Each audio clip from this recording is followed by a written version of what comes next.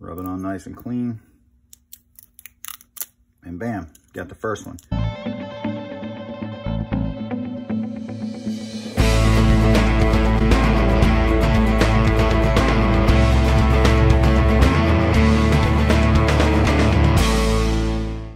All right, welcome back.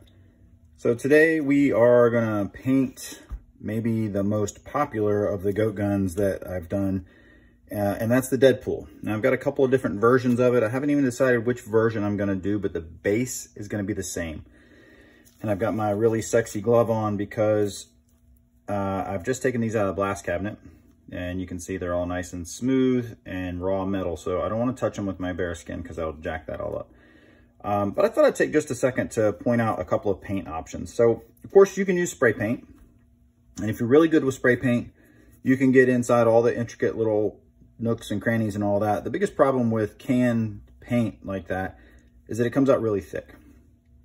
And so like, unless you're really good with it, it's likely you're gonna be a little thicker than you wanna be. You will fill in holes, things like that. And it's very hard to get a really clean finish, especially when you wanna get down in between all that. So we'll be using an airbrush, and I've got 3 different kind of paints here, and I'm gonna talk about the different ones that I use and why I use different ones. Now, if you're a pro painter, this isn't for you, and you're probably gonna have lots of your own ways of doing it. So I'd love to hear what you have to say in the comments below, but this is just kind of where I am.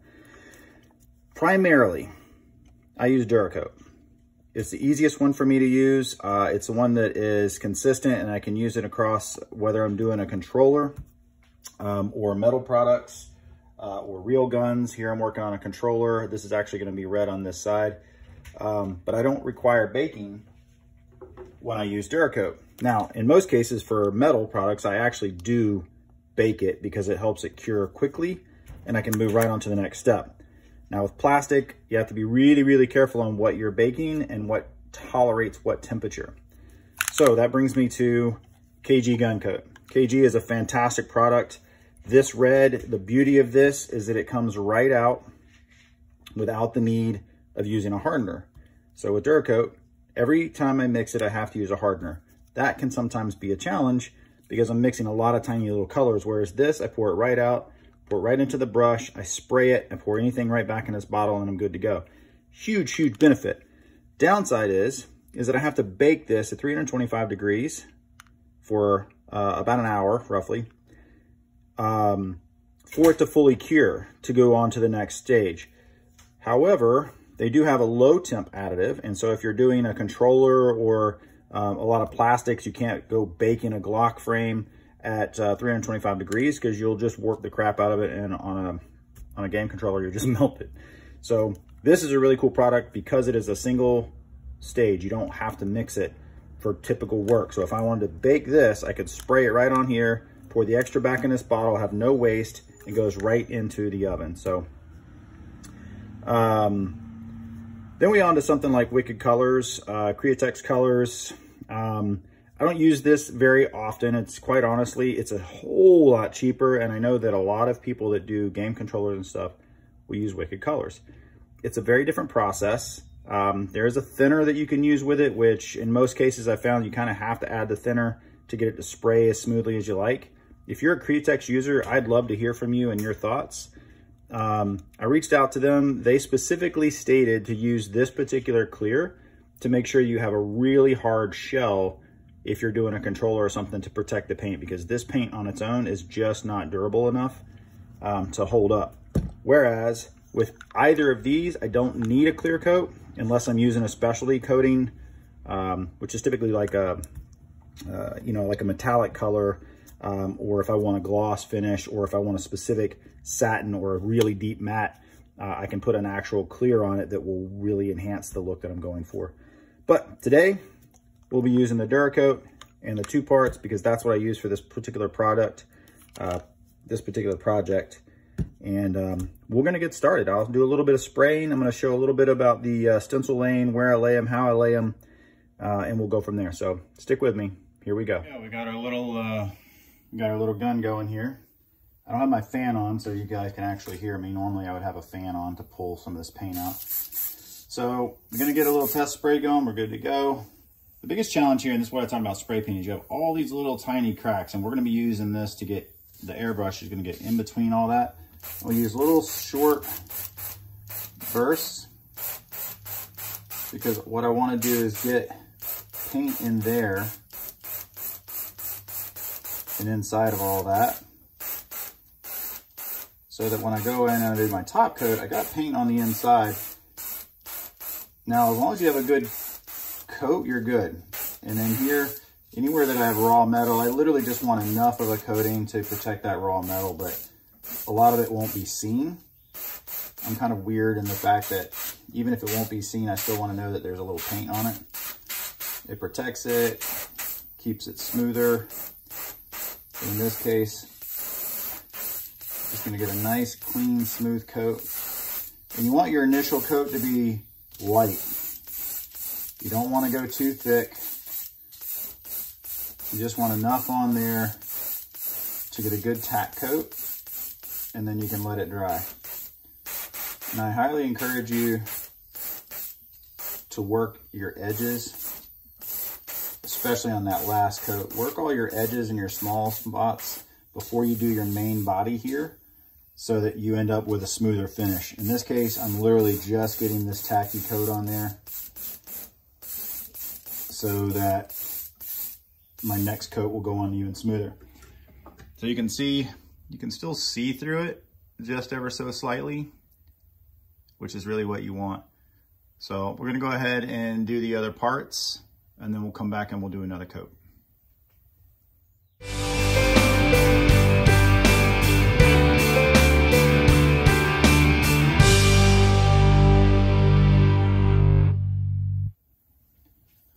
So we gave this just a few minutes to get a nice dry, so I can actually touch it now if I wanted to. So what we're gonna do is we're gonna quick pass over these intersections here, the intersections.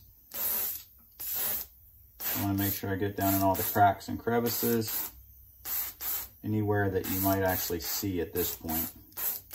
Metal's all protected, so that's good. Obviously, you're not gonna get a lot of handling inside the trigger guard, but you still want to make sure it's smooth. So now at this point, I'm going to run down this skinny section, so I get a good solid coat of paint. Make sure my back sections and everything else has got a good coat on it. And I can put my nice, solid, heavier coat across the main body.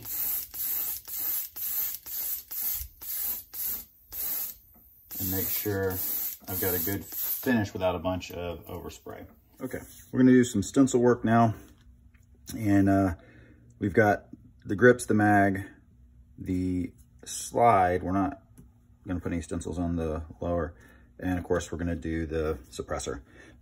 So changed up my stencils just a little bit from my previous Deadpool. So if you've looked at any of those, you'll notice that change the font a little bit. We're going to be going with a slightly different mask this time.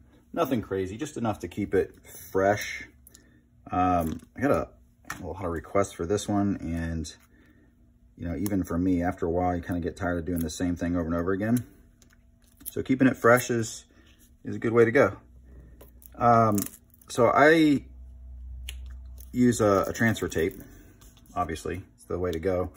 There's a couple of basic things that I like to do. Now, I don't know if you're going to be working on a Goat Gun 1911 specifically, but if you are, some tips that I use, but these tips are transferable to a lot of things. So because I'm doing the same stencil on both sides, I'm laying a little of this green pinstriping tape down. This is simply to make sure that the wording is the same location on both sides. It's real easy to be off one side or the other. So you put your transfer tape down and just make sure that your stuff sticks to it. And these little stencils can be a real pain in the butt, but we'll get them on there. Probably give myself a hair more tape on the next one.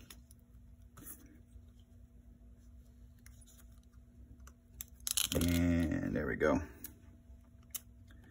So giving yourself a little bit more tape makes it a little easier to hold on to, so might encourage that. We're gonna line this guy up, try to get it square, and there we go. We're down. Rub it on nice and clean, and bam, got the first one.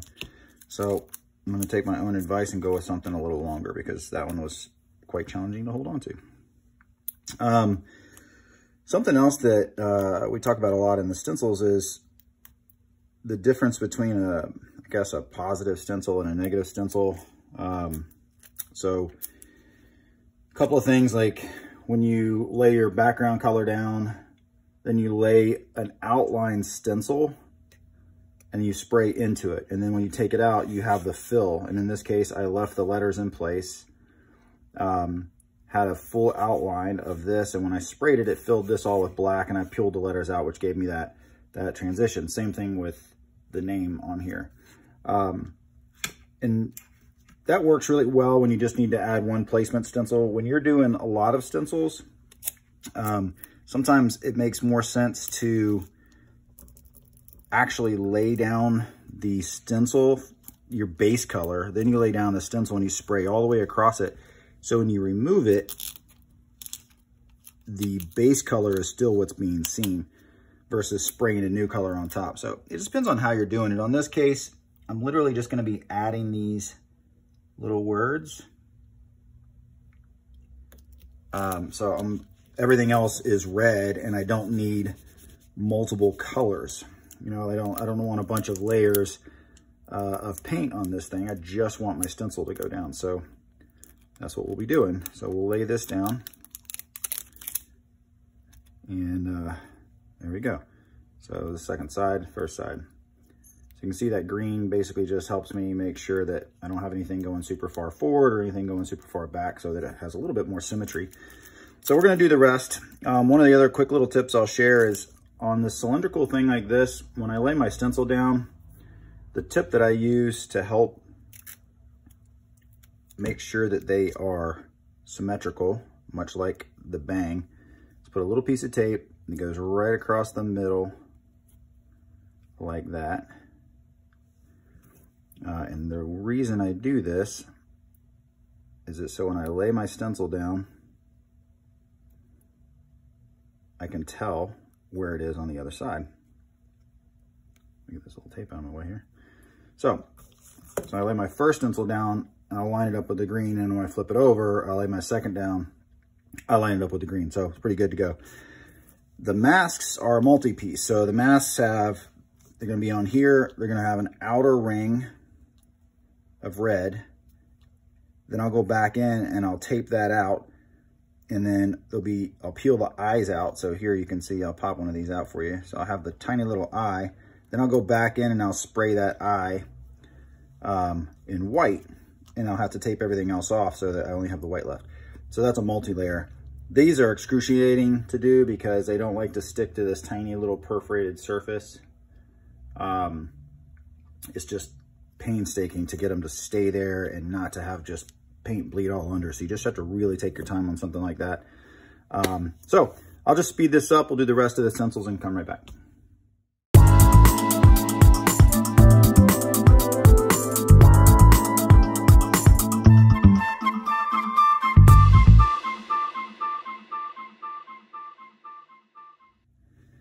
I figured I'd kind of show what I'm doing here. So this is tough. You got to make sure that it's centered, of course, and you want them both to look the same. Both mags to look the same. It is a bit challenging to get it to line up. Sometimes I even have to tape it down. Depends on what I'm putting on here, but so I want the tip of this and the tip of that to line up. Now, normally you rub a stencil on, that bad boy is down, but because there's no smooth surface for it to stick to, you see it immediately peels up. So what I do is I very tightly roll and put pressure on the stencil at the same time. And then I use the other hand and I literally just come back and I'm constantly pushing it back down so that I can get it off. and that'll leave my stencil down. And I try to put enough pressure, I can see if you can see the slight indentations, enough pressure to really make sure that stencil is down. And right before I hit it with the airbrush, I'm gonna go back and put pressure on it again, just to make sure it's down. Now, the annoying part of going back and taping off all the stencil edges and making sure I don't have overspray on anything else. So I'm not gonna make you watch all of that, but we'll do that. We'll go ahead and spray everything here. Gets white, white, white. That'll get red. And then when it's all said and done, we'll come back together and assemble this bad boy. Okay, so these are all white. They actually just came out of the oven. I like to bake them so that they are nice and hard. The trick to these little guys is going to be around getting everything taped off. So I already sprayed the red on here, baked it for just a few minutes, just long enough to make sure that base coat is dry. Now, obviously, I'm using a paint that really works on a regular paint. You just got to figure out what works best for you. So the trick here is getting all the other stuff taped off, because we're about to pop the eyes out. And because the red's already done, we just want to tape off everywhere that there's red. Leave just enough for the white. Pop those out, get a little spray of white. And keep in mind, you have to be real careful here, because we still have to make sure that we're real careful to make sure that it's fully pressed down in there, because it's, again, still really difficult with the texture of the grip. And it's important that we make sure that we push that down just before we spray one more time, so that we don't get any unnecessary underspray, if you will. Now, that being said, it's pretty likely there's going to be a little bit, because it's just not a flat surface. And so I'm going to use a different size. So that's okay. You know, it's bound to happen. You just want to minimize it the best you can. I'm kind of a stickler to having that underspray, and it drives me nuts when I see professional applicators that allow a lot of underspray, and it just seems like it's normal and okay. And when I know that it can be avoided if you just have some patience.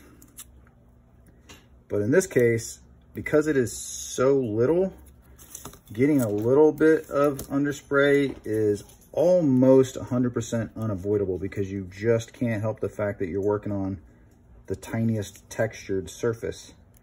So don't stress about it too much. Gotta make sure I got enough room for my eye to pop it out there, okay? Almost ready to pop those eyes out. Just gotta make sure, cover all the black. Now, I didn't fully cure this one because the stencil doesn't stick down really well. And if you put this in the oven at a normal 180 degrees, like these guys, I put them in 180 degrees, and you can see that stencil actually held up pretty well. And I put it in there for 15 minutes, and that's just enough to cure that, so that I can pull all the stencils off. And I'm gonna actually be distressing them, so I'll show you how to do that. These, again, because of the textured surface, if I put them in there for that, the stencil will just curl up so much, and it'll basically render it useless, which has happened. Ultimately what I ended up doing is peeling the stencil off and then very carefully laying new eyes down right on top of it. It worked fine. It's just a whole lot of extra work. So in this case, we're just popping these eyes out, and they're gonna get a little shot of white paint. Now you can see they're ready to go. Again, making sure that we get good pressure down on there, and they'll be ready to rock and roll. So we'll hit that with a little white. We'll let that dry. We're gonna come back. Everything will be ready to go. I just want to take a second to show you how to do that. Everything's been painted, and the stencils have been removed, and you can see our little faces they're ready to go too. So this is all going to get dirtied up. We'll put some black on that. We're going to rub it all off. We'll do that here in a minute. But I got to go in and first paint all the accessories titanium. So a couple things. I use these skewers. They're perfect for a lot of the small items, but anything that doesn't have a hole in it, I use this little clip set, which is super helpful. And I usually have this link in my list of things that I use below. So if you're interested and you want to pick one up, of course, anything you buy from my Amazon affiliate links are always helpful, but that's totally up to you. There's lots of options out there, lots of brands, and you may find something that you like better. I just like to throw some stuff out that might be helpful if you're just getting started.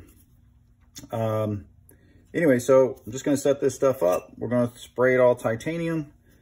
Then we'll bake it also as per usual. And again, that just speeds the process up for me. And then we're going to come back and we're going to throw some black on here and dirty all this up, and we'll wrap this project up. Now it's time to get dirty. So we're going to lightly mist these with black, and then we're going to come back with some pure acetone and paper towel. That's it. And we're going to use that to rub them down, and that's how I get the dirty look. And then the final step, once that's done, is we'll go back and we'll speckle this with a little bit of black and a toothbrush. So here we go. All right, so I've just misted. Basically, I just kind of put little high and low spots in here with some black. And I've already baked these so that when I use the acetone, it doesn't jack up the paint underneath. So I'm just gonna do quick strokes. I don't wanna rub off all the dirty. I just wanna leave enough on there to give it a little worn feel, a little dirty feel, but I also don't want to look like I just sprayed paint on it. So the idea is just to give it a little wear, gets down in the cracks and crevices, and the entire look, when you're done, will give you that feel you're looking for. So one of the other videos I did, I kind of talked a little bit about the stressing, and I did some of this. This is just one technique. You can also use steel wool. I like the way this turns out on these small projects like this. On larger projects, I typically use steel wool because it's a lot of acetone to try to rub over a huge space. Now, if you're using a different kind of paint, for example, if you're using, you know, like Createx or Wicked Colors, and you go throw in some acetone down, you're likely to just completely erase everything you did. So caution on the product that you use. Experiment on scrap stuff, on how you want to try to distress. Get the look that you're going for. You know, you may find that just a little green scrub pad works really well for you. You may find that some paint thinner or something like that works for you. So whatever you do, just take your time and get a practice piece going, and that will help you with your finished product. So I got to do the rest of these pieces, all this, the titanium, everything is going to get that done. We're going to come back and do the speckling. I'll show you how I do that, and then we'll do a reassembly. So here we go. We're just going to do a little speckling. You can see we got the distressing's been done on this, so it's ready.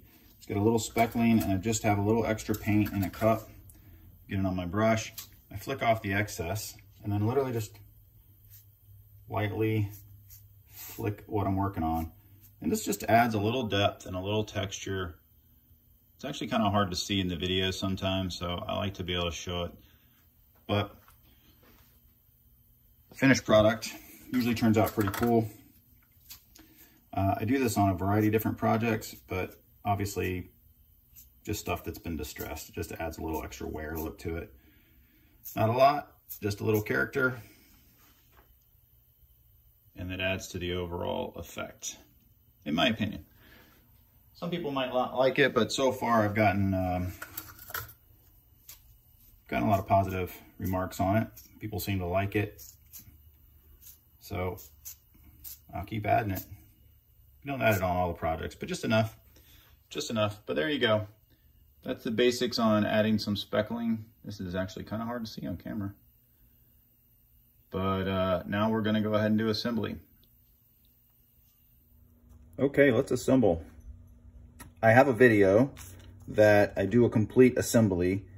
So all these parts and how to put them together. And I've got another video about taking it all apart. So I'm not going to sit through that whole thing.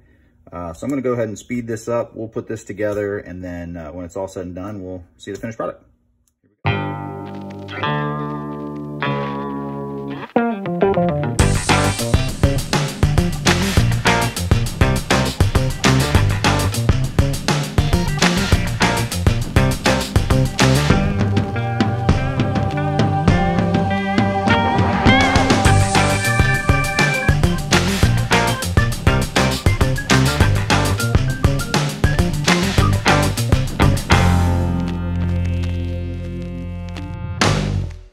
Okay, so we're ready to go. I like to add a little lubricant.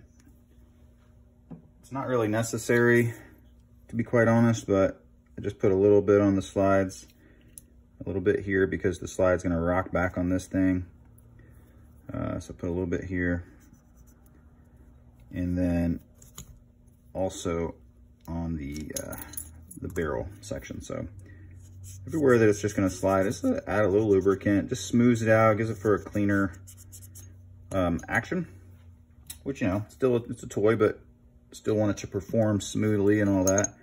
So I just add a little on the barrel, not really too terribly different than I would do with a real one.